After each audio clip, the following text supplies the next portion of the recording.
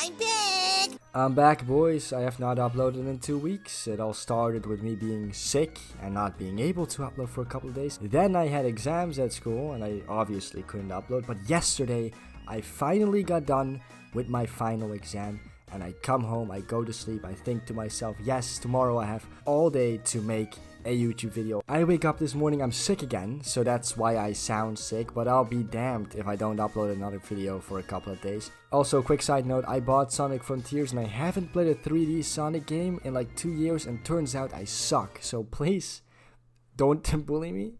Anyway, boys and girls, it's the end of the year and you all know what that means. The Game of the Year awards. Aren't we all super excited for those? Of course not, because nobody besides fanboys really give a shit about the Game of the Year awards. They kinda see it in the same way as they see Metacritic. If a game I like gets a good review score, Metacritic is the best site ever, but if a game I dislike gets a good review score, obviously it's a rigged site and everybody was paid off.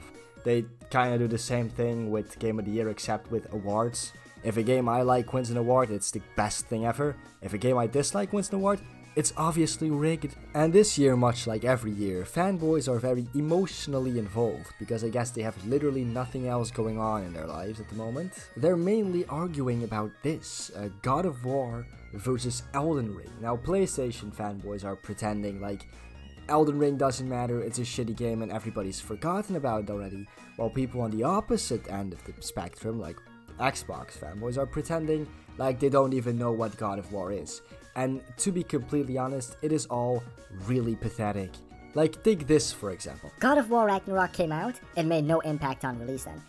Like, I don't like the new God of War games either, my guy. But to say that the games make no impact at all, despite the fact that they're incredibly popular and like millions of people love them, it's just incredibly disingenuous. Like, you can say I don't like the God of War games, or I think Elden Ring is the better game.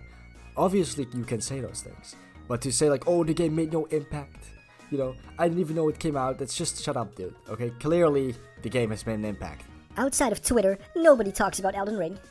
Again, such a dumb comment. Either this guy lives in his own little bubble, where Elden Ring is an irrelevant game, or he's just too dumb to realize that everybody is still talking about and playing Elden Ring. Like, people are still constantly making new Elden Ring content on YouTube. People still talk about how they're gonna do like a 6th playthrough of the game because it's just that replayable and the game is basically almost entirely different depending on what kind of character you play. But PlayStation fanboys have been hating on Elden Ring like this ever since it came out because it completely overshadowed Horizon Forbidden West. I don't know, man, I don't know.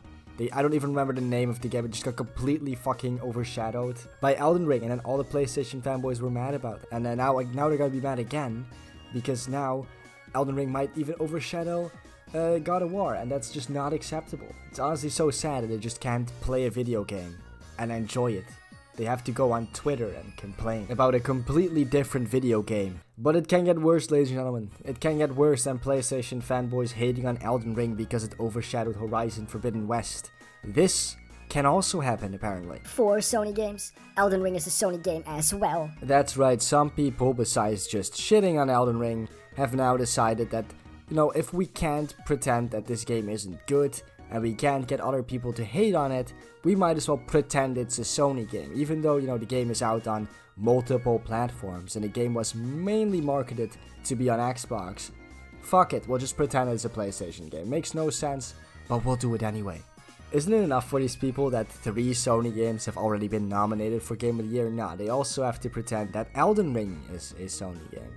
These people must be really disappointed their favorite game, Twitter, isn't nominated, you know? Because instead of playing these other games, they're just on Twitter all day, complaining that other people like different games than them. Also, just to prove how much these people are addicted to Twitter, they're actually buying the verifications, which is just hilarious to me. Anyway, who do I think is gonna get Game of the Year? Now, I don't actually know any of the nominees besides God of War and Elden Ring, and I really don't care enough to look it up. But you know, Elden Ring obviously is a masterpiece, and God of War to me kind of just seems like a DLC of the older game, the same way that Miles Morales was. But hey, a lot of people seem to like it. But you know, I really don't care. I think the Game of the Year thing is just fucking stupid, and if you really care this much, that you have to be on Twitter constantly and fighting other people about it, I suggest that you find something more useful to do with your time. Anyway, I think I'm gonna wrap this video up. A pretty short video, maybe not the best way to come back after 2 weeks. But I don't know, I'm fucking sick, dude. Give me a break. Anyway, if you like this video, please like and subscribe. And I'll see you all in the next video. Goodbye.